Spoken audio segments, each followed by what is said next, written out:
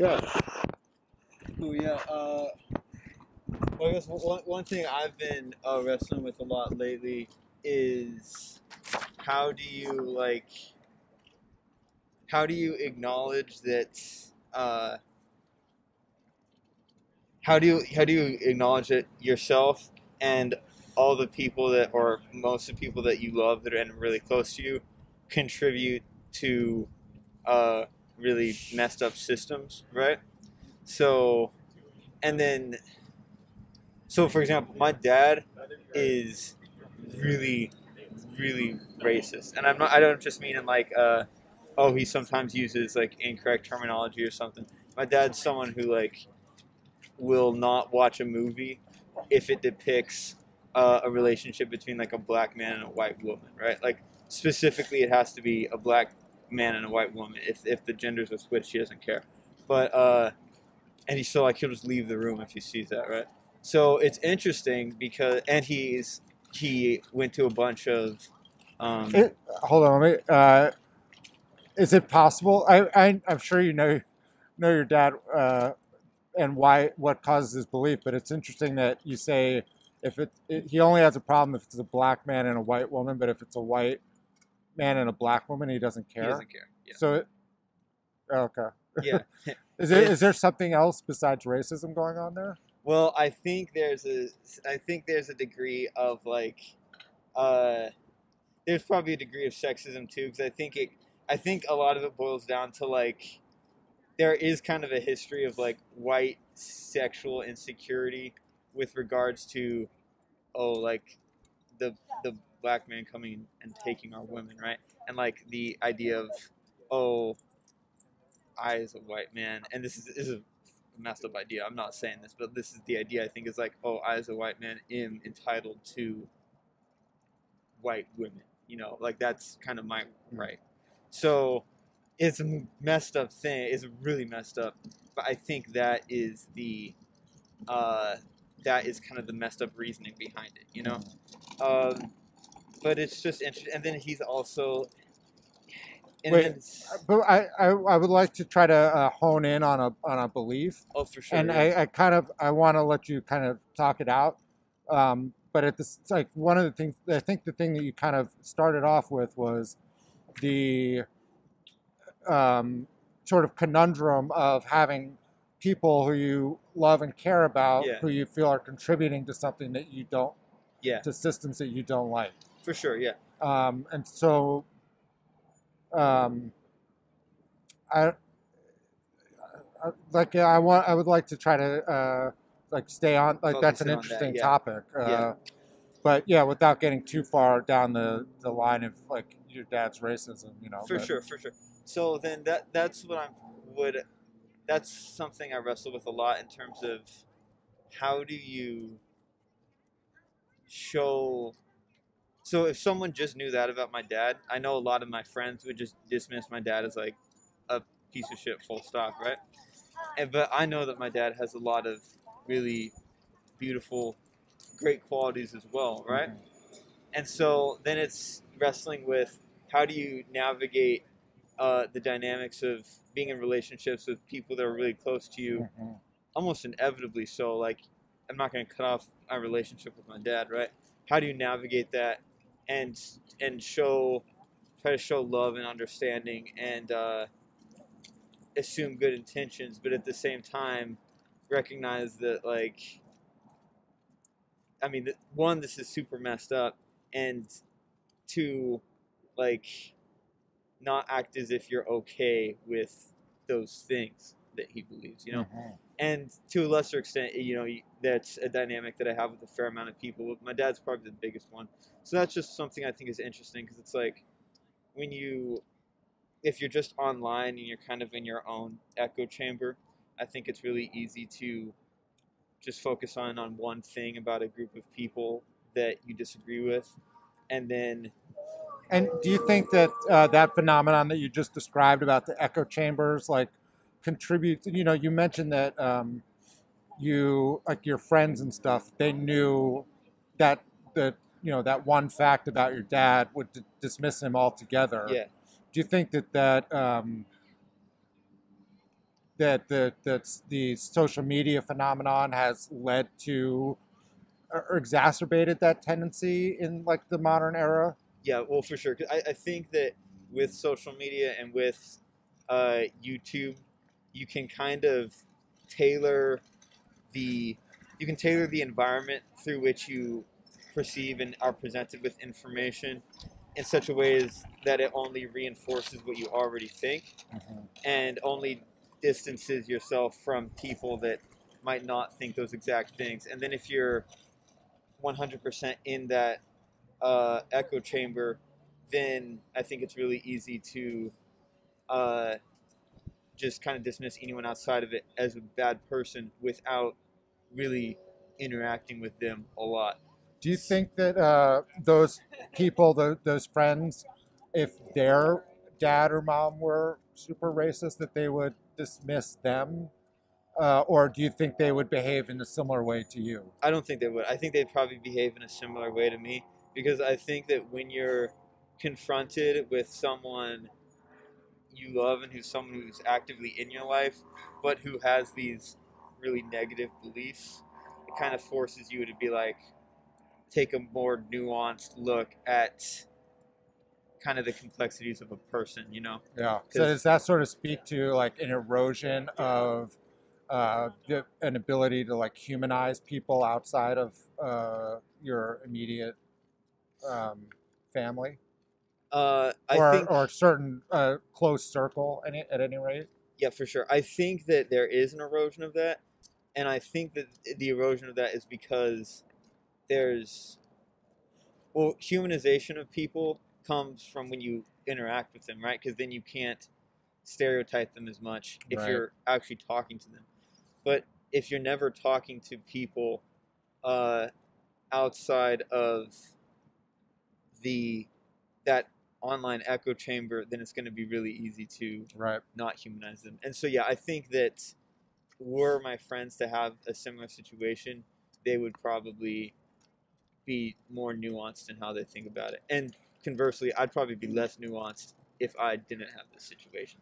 Right, So right. So what, like, you used your dad as an example. Maybe there are some other people who are maybe a little less severe, but in what way are they, like you mentioned, they're contributing to systems. Like, in what way are, like, if you want to use your dad as an example, like, is he uh, contributing to any system? yeah, so I would say that uh, well, I'm mostly going to talk about like the race, right, or the system of like systemic racism and stuff. So if so, basically, my dad totally sees himself as like a morally upstanding guy, and also actively uh, went with a gun to protest against uh, BLM protests when all the George Floyd protests are going on, right? So if you think that, oh, there are like structural problems in our criminal justice system that cause some people to be treated differently than others, and that uh, discrepancy falls along racial lines, right? And I think that especially in terms of like uh, how drug users are treated and stuff. Uh, if you think that, then either not supporting and just turning a blind eye, not supporting BLM movements and turning a blind eye to that, or even actively opposing them, you are very much so defending that system that treats people differently, right? So that's what I would say. He's contributing to a messed up system, even if in a lot of ways, in a lot of individual ways, I still love him and I think he's a good guy in a lot of ways. But that's kind of how I would define that, you know. In what ways do you think he's a good guy? Oh well, he's like, well, he's a ridiculously hard worker, and he's someone who he'll make a lot of he has a lot of like hate and animosity towards groups of people, like specifically black men. But if there was an individual black guy on the side of the road, like injured and needing help, he would 100% go help him. Like when he's actually interacting with people face to face, he shows a lot of compassion and stuff. But then when he's reading about groups in that disconnected way, he he has a lot of anger, you know. Hmm. So it's that type of thing, probably. Yeah, interesting. Yeah. Like getting back to his reaction to like BLM or something. Yeah. Is it? I feel like with a lot of subjects nowadays, and BLM is a really good example of this. There is a real discrepancy between what people think that is about. Yeah. Right? Like some people think that it's a continuation of the civil rights movement.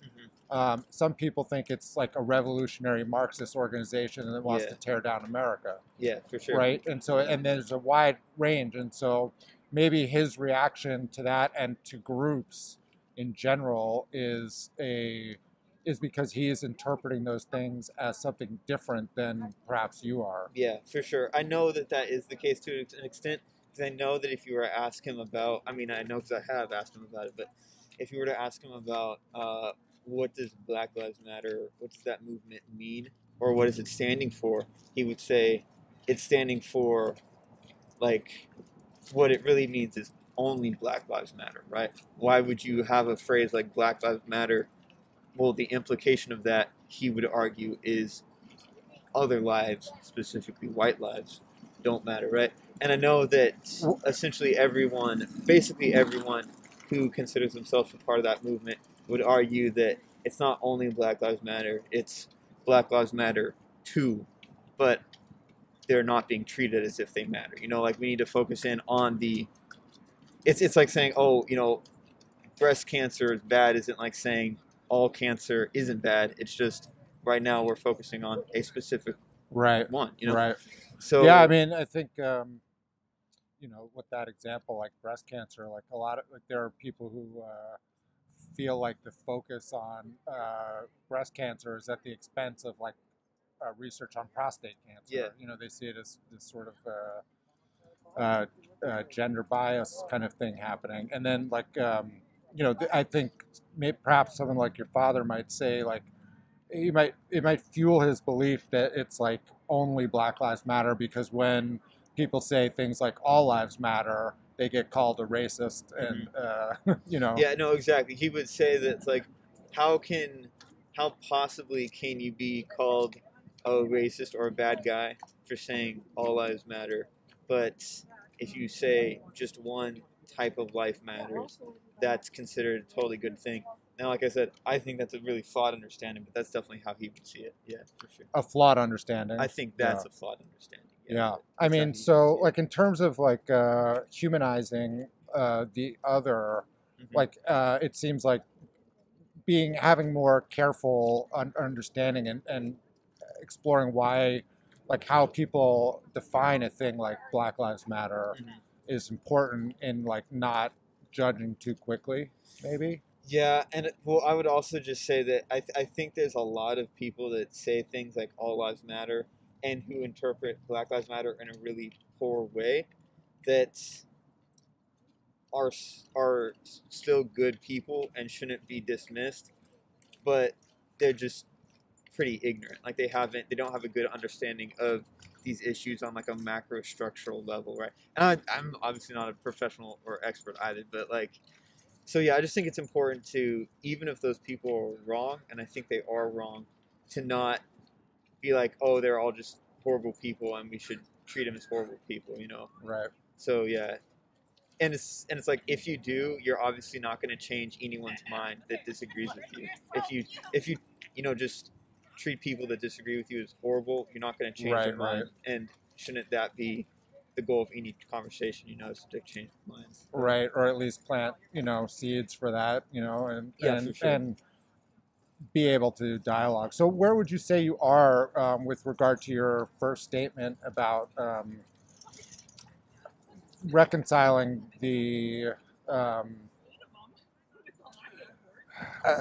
ability to remain in relationships with people, whether they're like close to you or not, who you feel may be engaged in, you know, propping up a system that you don't support? Yeah, it's